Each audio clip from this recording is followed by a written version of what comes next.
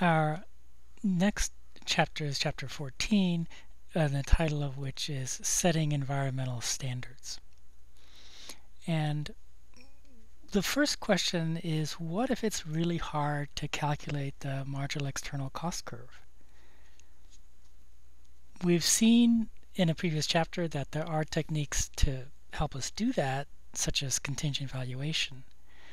But does the marginal external cost curve properly take into account the pollution damages to elderly people or to women, let's say stay-at-home mothers? The reason I'm asking is because one of the ways, I guess somewhat connected to hedonic pricing, that marginal external cost is sometimes calculated is through lost wages.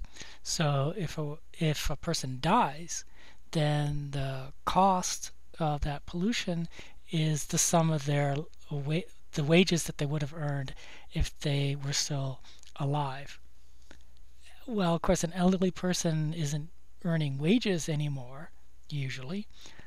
Stay-at-home mothers don't participate in the market usually either, so they're not earning market wages. So if you use that kind of technique, then the external cost of damaging the health or ending the life of an elderly person or a stay-at-home mother would be pretty low. So, we can try to make cost-benefit analysis better, but another option, which this chapter wants to talk about, is what if we were to abandon cost-benefit analysis? So this is the only chapter that talks about that. What would you use instead? The suggestion is to use something called the precautionary principle, which means that we want to be sure that pollution isn't causing very serious problems.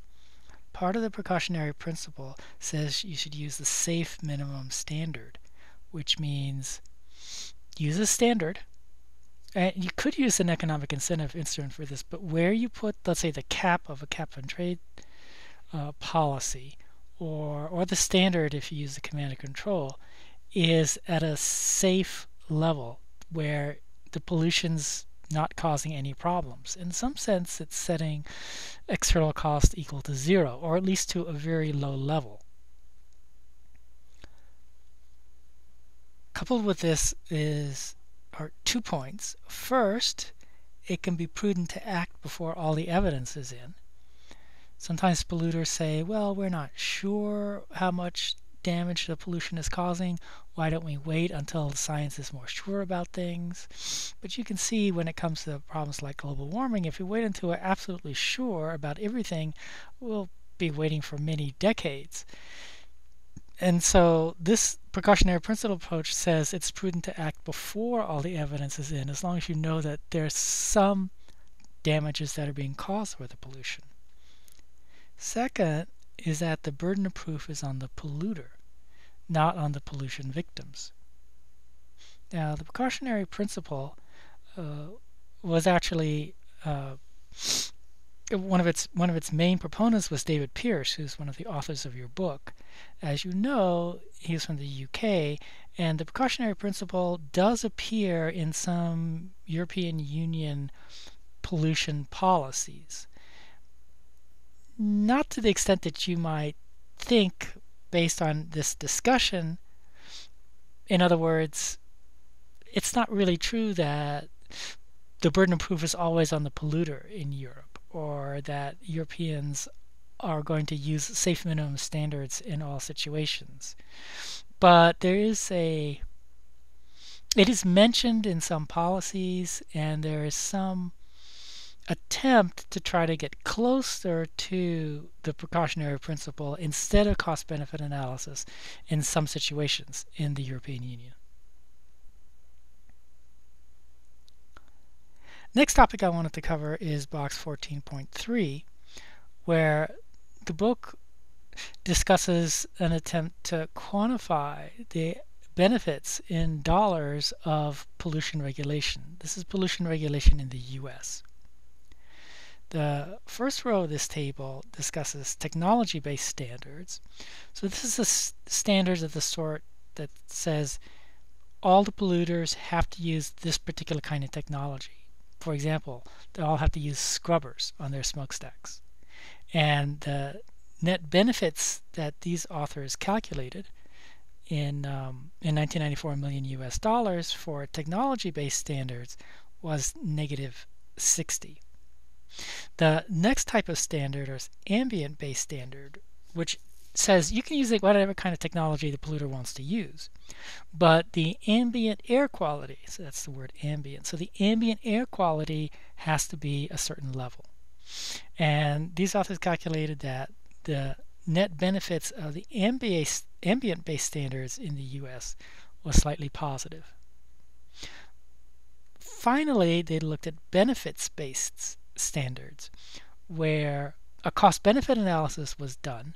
So not only the benefits of pollution control, but also the cost of pollution control were calculated, and a weighing was done of those costs and benefits so that the amount of pollution control that was forced on the firms by the government was, in some sense, appropriate according to a cost-benefit analysis. And here the authors calculate that the net benefits were 31 million US dollars. So this shows that pollution control regulations, yes, they may cost jobs, but they also have real economic benefits, which can be estimated, not known for sure, but estimated in terms of literal dollars and cents, and the numbers aren't small. I want to close with reading a discussion that the book has on page 200. Now, you know that in most situations I'm pretty happy with the way that the book treats its topics, but not in all. So let me read the excerpt. Frey, 1992, argues that the use of economic incentive instruments, which he calls pricing, may crowd out, i.e., cause a substitution of, any existing environmental ethic in the sector in which pricing is applied. The end result of the loss of ethical commitment in industry due to the application of pricing policies could lead to an increase in pollution in the targeted sectors and also more generally. So this is an idea, this is an attack on economic incentive instruments, and says that once you say we're going to regulate pollution with a tax or with a tradable permit scheme, then the polluters don't get the feeling anymore that pollution is bad or evil. Rather, it's, as I said a little bit earlier, just a cost of doing business. And what this author Frey says is that this means that they lose an environmental ethic which the polluters used to have. And in fact, that this might have a spillover effect.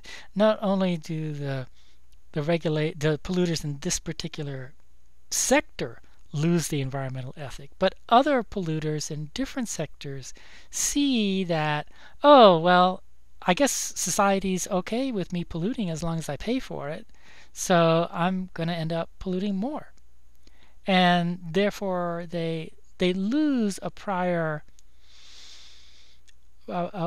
hesitancy that they had to pollute, and that therefore you should stick with command and control pollution strategies. You shouldn't use these economic incentive instruments anymore. Call me skeptical about this argument. If it were really true that polluters previously had an environmental ethic, then we wouldn't have a pollution problem in the first place. Furthermore, I'm not sure I really care what polluters think. What I care about is what polluters do.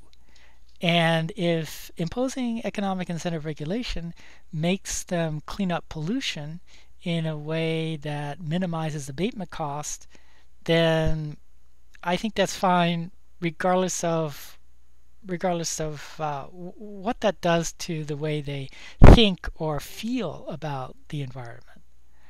Furthermore, having to buy permits in order to pollute, or having to pay a pollution tax, costs money, and firms don't like to pay money.